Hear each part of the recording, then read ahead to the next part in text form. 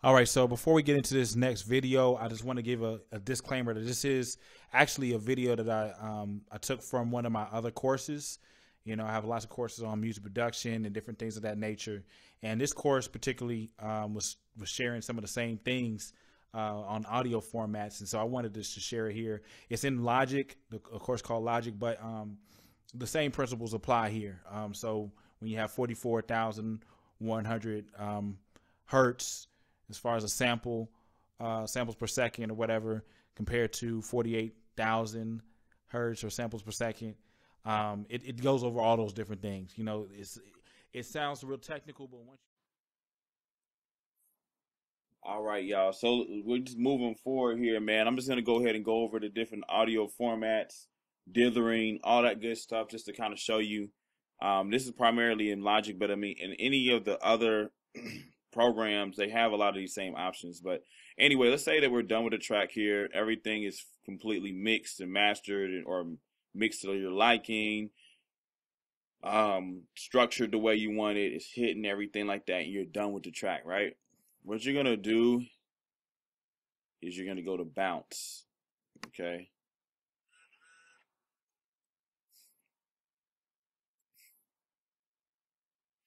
The cool thing about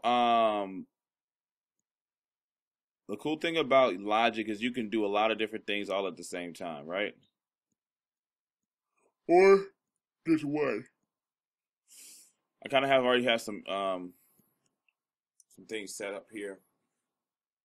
And here you would want to name your track.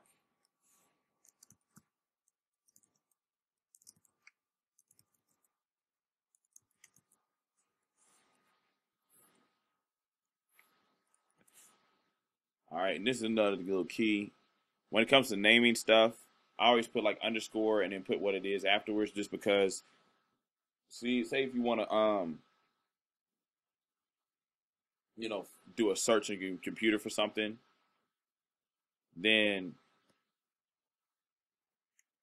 it's easier to find your track. So we're gonna say make banging beats in HD underscore. So say if I wanted to find all my files that have to do with make banging beats in HD course on my computer, all I have to do is type this in right here, and eventually I'll come to key to bangers, and I'll notice the beat right here. Okay, I usually never save it to my bounces. The reason why, because I have personally found it easier to find and locate my tracks when I just put it straight on the desktop, and from the desktop I can just put it wherever I want to. So I always go ahead and go to the desktop.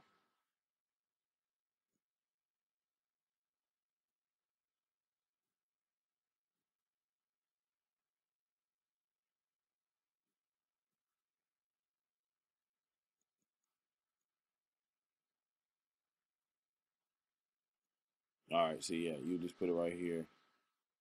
Bam, desktop. So again, AIFF is really the same thing as a wave. It's a lossless file, Kodak, lossless file, right? Meaning that you're not losing anything or hardly any of the quality, right? And the great thing about the AIFF is specifically for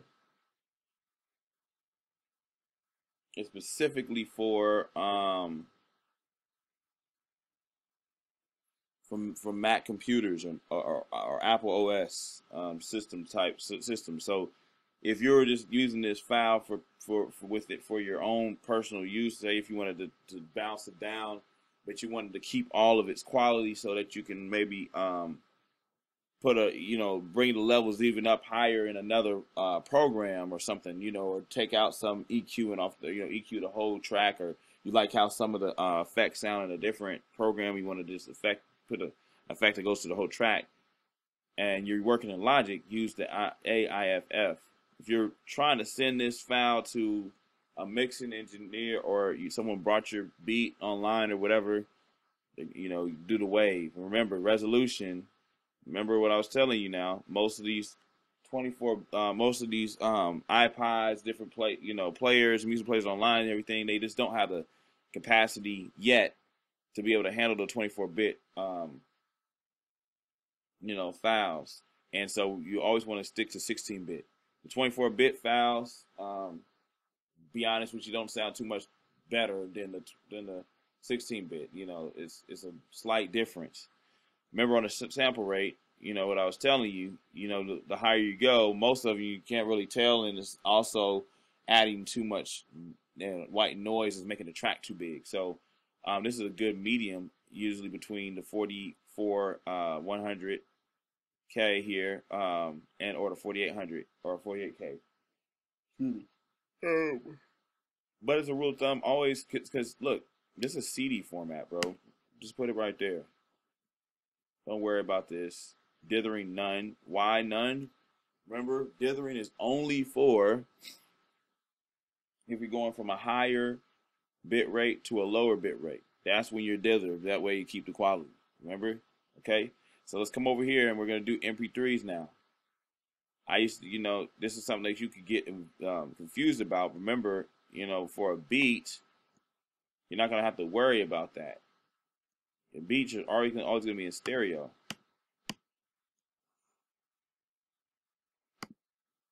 All right, so for a good quality right here, you can always put the 256, but standard on most players is going to be the 128. Quality highest, I always put it at the highest. Why put it at the lowest, or medium? Just highest. Use best encoding. So you want to use the best for everything. Filter frequencies below 10 hertz. Yeah, you want to filter frequencies below 10 hertz. Why do you think you want to do that? Let's go ahead and kind of ask a question here, even though you can't respond. I know that you would ask that, because I would ask that. And I'm a producer just like you. You know what I'm saying? So we kind of think alike. Why? Because remember back in the frequencies course, part of the course, the human hearing range is only between 20 hertz and 20,000 K. All right, hertz. So basically, you don't even want to bother with anything below that. I mean, come on now.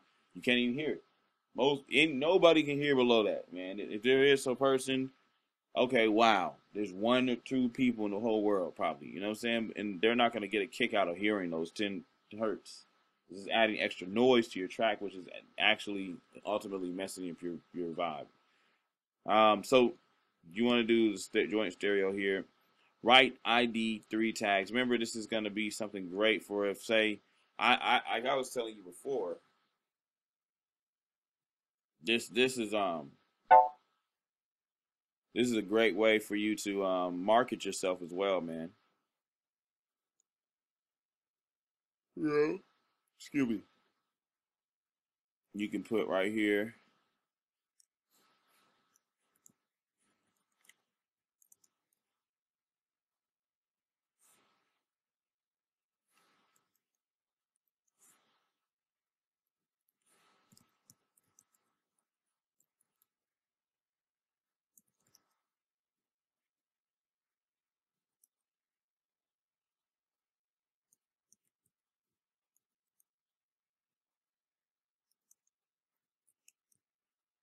Or for you, you know what I'm saying?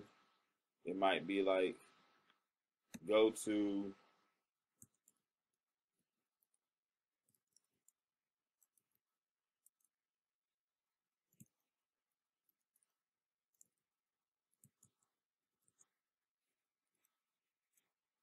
so when someone puts that in their iTunes, say you give this away as a free iTunes, a free download. They put it in their iTunes, iPod, or whatever. Guess what's gonna come up? Yeah, that. So you can add it to your iTunes library if you want. That's a cool thing. And then, like I said, the cool thing about this is you can do this all at the same time. I'm just going up to our desktop, and you click bounce, and then it will bounce it out. And you have the 2 tracks. I mean, it's that simple. Okay. Look, man, thank y'all again for vibing with me, man, working with me, and getting this program, man. I know it's gonna take you to the next level, and I know that y'all gonna become better producers. Your sound is gonna increase, man, and you're gonna be able to do it fast, man. It takes a little bit of dedication, a little bit of hard work. You can go to the next level, man. And Trust me, man. I already know you got the fire, remember, man. And I just want to encourage y'all, man, to stay in this thing for the long haul, man. Again, stay in it for the long haul. It's easy to run for a few years, and I can't tell you how many producers I meet, man. There are people who still making beats, but they're kind of not. They're doing it as a hobby now. You know what I mean? They're not taking it serious, man. They're not keeping their ear to what's new in the industry. They're not practicing their beats anymore. They're not, buying programs like this so they can get better and increase better their sound. I mean, they're not, somewhere in between. They kind of lost their dream, man. People can use family for an excuse all the time, but what about the people who have family who were homeless and then all of a sudden they still came and made it? What about those people, man? Follow your dreams, man, but do it with God, man. God got your back. All right? Peace. Love y'all. Appreciate it.